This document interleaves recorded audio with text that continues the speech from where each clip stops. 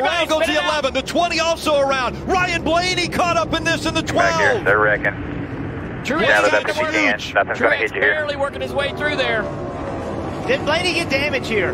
Yes. Oh, yes. Damage to the 12 of Ryan Steering Blaney. wheel is 180 degrees. Oh no, 180 degrees. He's That done, means, guys. Look at the right front corner. Oh, that it's means turned in and not rolling, Jeff. yeah, 180 degrees means the steering wheel is turned. The front tires are not aiming where they need it to aim. That means there's damage.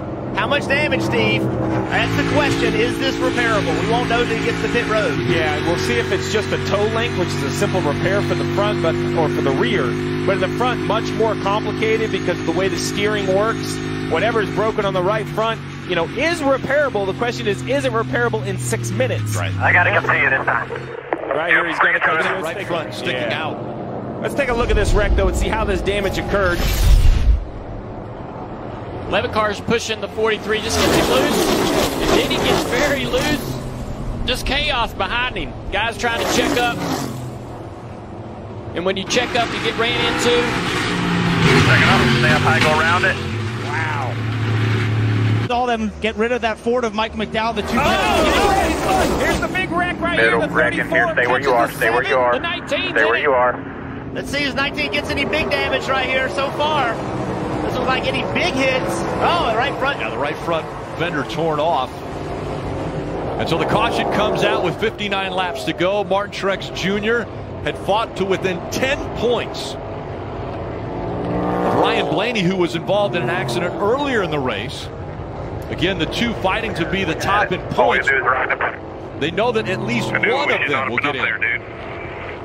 I hear what Martin's saying. I'm not so sure. I don't agree with him. I mean, you've gained that many points. Why be in the middle of it? Enough guys are laying back at the back of the pack.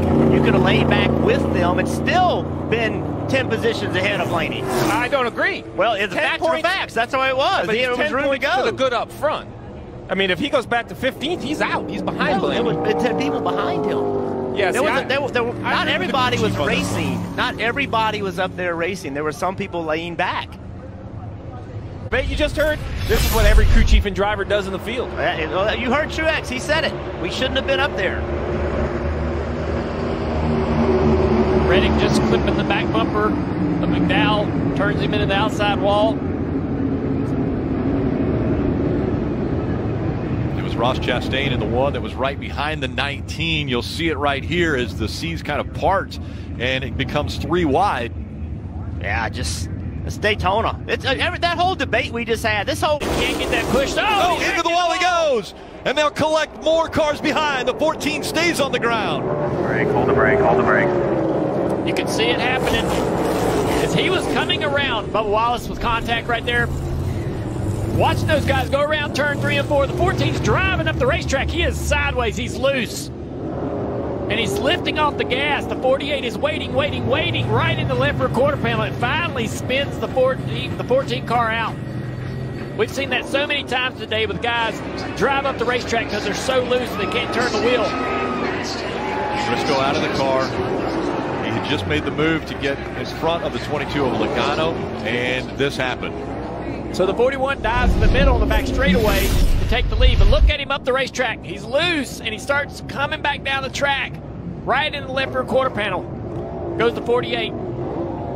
The 48 wants to push him, but he needs to push him in the right side. But the 14's driving up the track loose, and that offsets him the wrong way. And that 14 car was working its way upside down. Let's take another look at this right here. Watch when this thing gets backwards. It turns around, and it climbs a long ways off the ground before it comes back down. My goodness. That thing that's scary because, listen, tipping over is bad enough, but then flipping into the grass and into traffic, we've seen other cars. This will be a great onboard. Let's take a look. Onboard Bubba Wallace. Down. Keep coming straight down pit road. All right. An aggressive blocking from Justin Haley now.